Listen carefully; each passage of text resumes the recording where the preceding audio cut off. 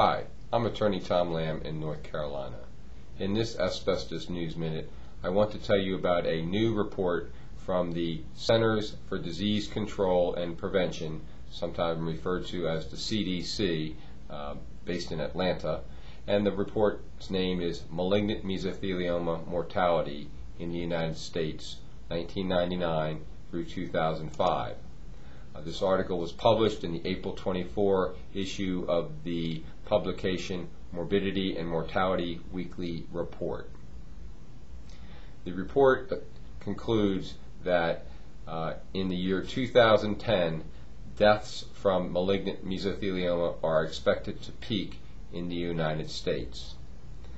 In more detail, the number of malignant mesothelioma deaths increased from 2,482 in 1999 to 2,704 in 2005.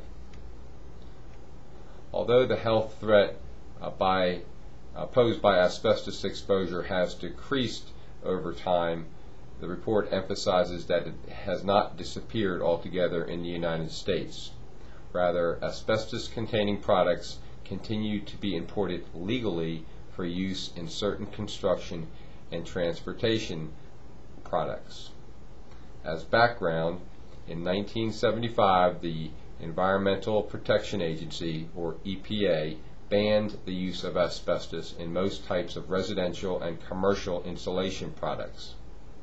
In 1989, the EPA attempted to implement a total ban on the use of asbestos-containing products. That ban, however, was overturned on appeal by a federal court in 1991. Currently, it is estimated that 1.3 million construction and general industry workers are potentially exposed to asbestos on a daily basis. The Occupational Safety and Health Administration, otherwise known as OSHA, has established a workplace permissible exposure limit, or PEL, for asbestos back in 1971. As recently as 2003, however, 20% of the air samples taken in the construction industry sites that are monitored exceeded this permissible exposure limit, or PEL. Going back to the mesothelioma death statistics, men accounted for 80.8% of the deaths, and whites or Caucasians accounted for 95.1% of mesothelioma deaths. Not surprisingly, mesothelioma mortality risk increased with age. 311 deaths involved people younger than 45. 8,858 deaths occurred in people in the 75 years and older group. The study also pointed out that 26 states had mesothelioma death rates that exceeded the national average. The highest amongst those states were, and this is in order, Maine, Wyoming, West Virginia, Pennsylvania, New Jersey, and Washington.